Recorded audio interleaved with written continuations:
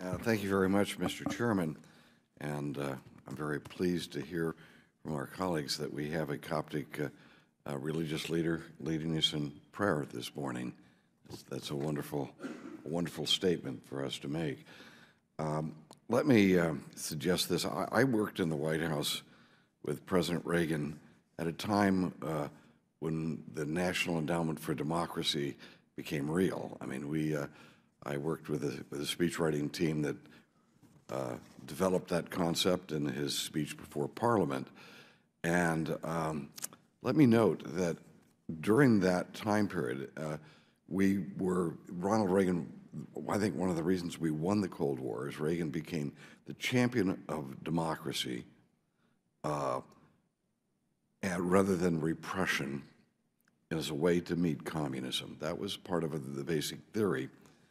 But let me note this, that what we have today are alternatives between, if the bad guys win, what we have is what? Islamic dictatorships that will murder people in great number.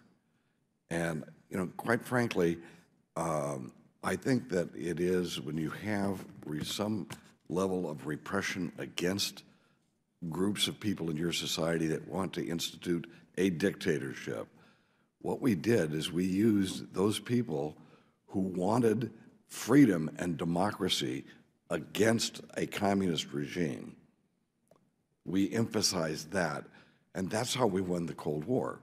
But the fact is, those people in the institutes that we're talking about were pushing for democracy in communist countries, and what would replace, in other words, the repressive people in those countries were the ones who didn't believe in democracy, and we were supporting, by having the same strategy in Egypt and other countries, we are ending up, supporting and giving life to elements within that society that don't want more democracy.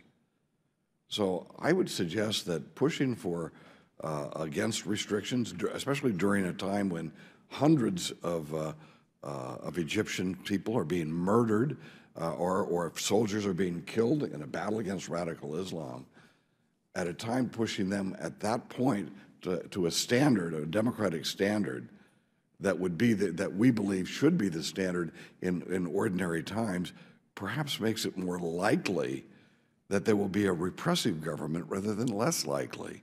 Meaning, in the end, I believe General Sisi, now President El-Sisi, wants a democratic Egypt.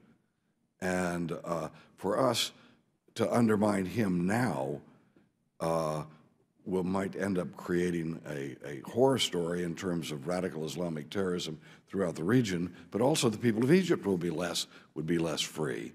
If the radical element, if the Muslim Brotherhood element succeeds. Now, with that suggestion, let me ask about the blasphemy law. You mentioned the blasphemy rules or law. How many people have been prosecuted for blasphemy laws in Egypt? I believe that in recent years it's been in the dozens. In recent years? Yes, it's been in the dozens. So that means last year maybe one. No, I think it was significantly more than that. Okay, I'll have to check five, my notes, then. but You're I talking think it was 5 or more 10. than 5, in the dozens. Okay, so in the dozens over a number of years. Tell me, in the other parts of the Middle East, how does that stack up with the rest of the countries in the Middle East?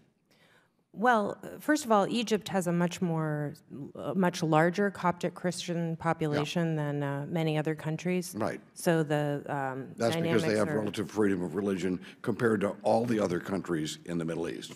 I think it's very troubling. I mean, a recent incident that sort of highlighted some of the dilemmas that are occurring in Sisi's Egypt today is that a group of Coptic Christian teenagers who filmed... Hold on. I'm asking a question here. I don't want you to go on about your philosophy. We understand. I agree with what you're saying, but I'm asking a specific question.